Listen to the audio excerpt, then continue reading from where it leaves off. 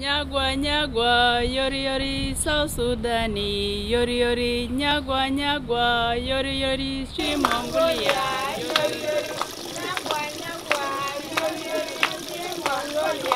So I started working with these people in the POC, building trust, buying biscuits for these children, telling them the truth that is in me, not giving them lies, not giving them hope on anything. So now they said, we'll give you a name. They said Nyagua.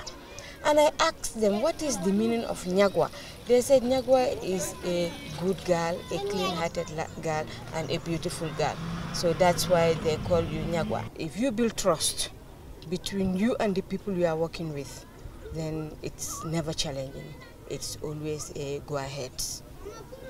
When I saw the way these people are living in the POC, I decided that I should go to a team that will be interacting with these people daily so that you can know what is their problem.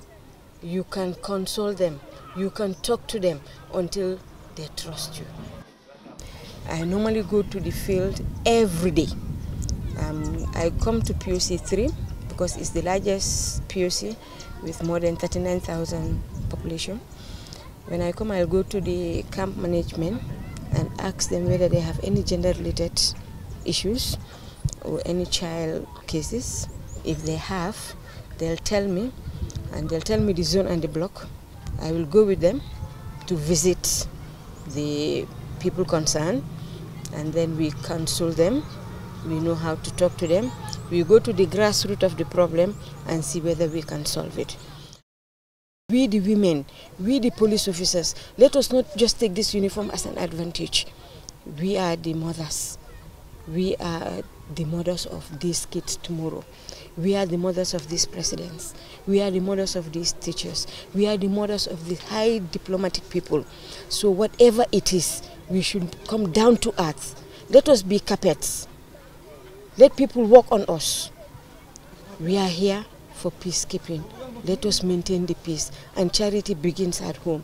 We being the family, if we maintain peace, I think it will be very easy for us to maintain peace for the poor and vulnerable IDPs. We have to respect diversity. So women should be encouraged to come on this kind of missions so that they can also encourage the people they meet in these conditions, that no condition is permanent. And also, it is we the women who can encourage the small children so that they can go to school. They are the future leaders of tomorrow. I had the opportunity to come to South Sudan.